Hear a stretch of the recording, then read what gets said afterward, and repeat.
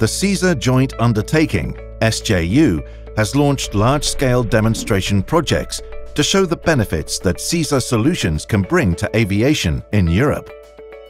The projects unite the skills and innovative capabilities of a wide range of ATM stakeholders from across Europe in order to test SESAR solutions in a variety of real operational environments.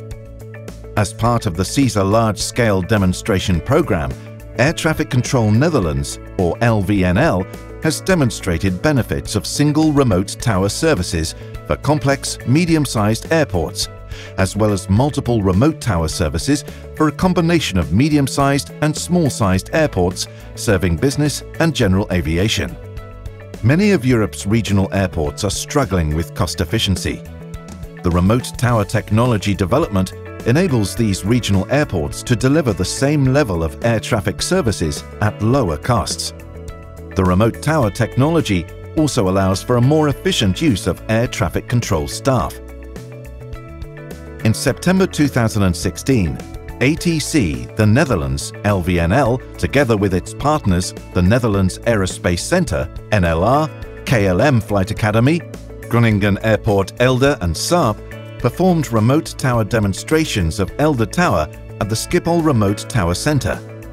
LVNL also demonstrated that air traffic services can be provided to 2 airports simultaneously, one being Groningen Airport Eelde. The second airport, Maastricht-Aachen Airport, was simulated with NLR's NARSIM real-time simulation platform. During the multiple remote tower demonstrations, Maastricht-Aachen Airport was downscaled to a small-sized airport to keep traffic levels acceptable. The project built on the results of SESAR 1 and investigated whether the remote tower technology is suitable for highly complex medium-sized airports in both a single and a multiple remote setting. The trial was set up with the location of Groningen Airport Eelde in the north and Schiphol Airport, 150 kilometers to the southwest. Groningen Airport Eelde is a complex medium-sized airport with 2 crossing runways. Air traffic service at Groningen Airport Eelde is provided by Air Traffic Control The Netherlands. Groningen Airport Eelde has a wide variety of customers, such as commercial airliners, general aviation and helicopters. One of the key users is KLM Flight Academy. For this demonstration, Air Traffic Control The Netherlands used the Saab remote tower system. The out-of-the-window view consisted of 9 screens in landscape mode. All necessary operational systems were installed, such as voice comm system, air traffic situation picture, and flight data system. NLR provided a real-time simulation of Maastricht-Aachen Airport.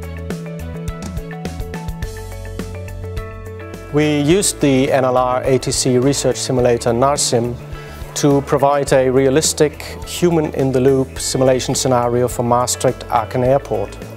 This included a full out-of-the-window view. We also added specific remote tower features to our simulator, such as a fully functional pan-tilt zoom camera option, which allows for projection of a picture-in-picture image on the outside view and can be controlled via a touchscreen panel for semi-automatic operation. Aircraft movements in the simulated system were carried out by pseudo-pilots. The main driver is cost efficiency, but there are more benefits such as a larger possibility for on-demand capacity, which could improve availability for non-scheduled flights, such as medical flights. The aerodromes could also get access to new technology installed in an RTC that improves safety that usually would be too expensive to implement in the ordinary tower. The regional airports LVNL control are all medium-sized complex airports with their own unique characteristics. These trials aim to investigate whether or not it's feasible to control these complex medium-sized airports or even 2 airports at the same time with the use of remote tower technology. During the active shadow mode trials, air traffic control was provided from the RTC, while a backup crew was available at Eelde. Today's tests showed us that remote tower technology works, the concept works, so we're very pleased with the results of today's trials. I think we did demonstrate that remote tower technology is feasible at medium-sized airports. All in all, I think these trials were great, and we're looking forward to future developments. The development of low-cost solutions is important for the dissemination of remote tower concepts to small airports across Europe. SESAR. Seeing is believing.